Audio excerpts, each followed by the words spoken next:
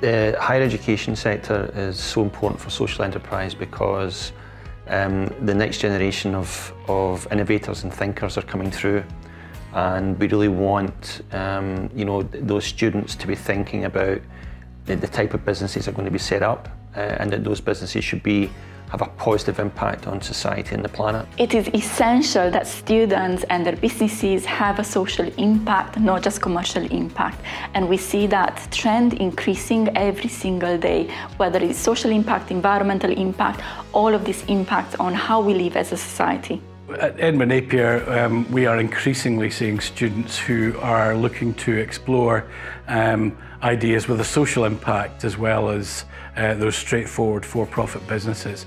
Increasingly, we talk about value and values in the business development, and we see a lot of students who like to, I suppose you would call it, give something back, but they want to make a contribution to make society a better place for everybody. I think social enterprise is a business model that every new business should at least consider. It's one of many kind of more socially and responsibly minded business models.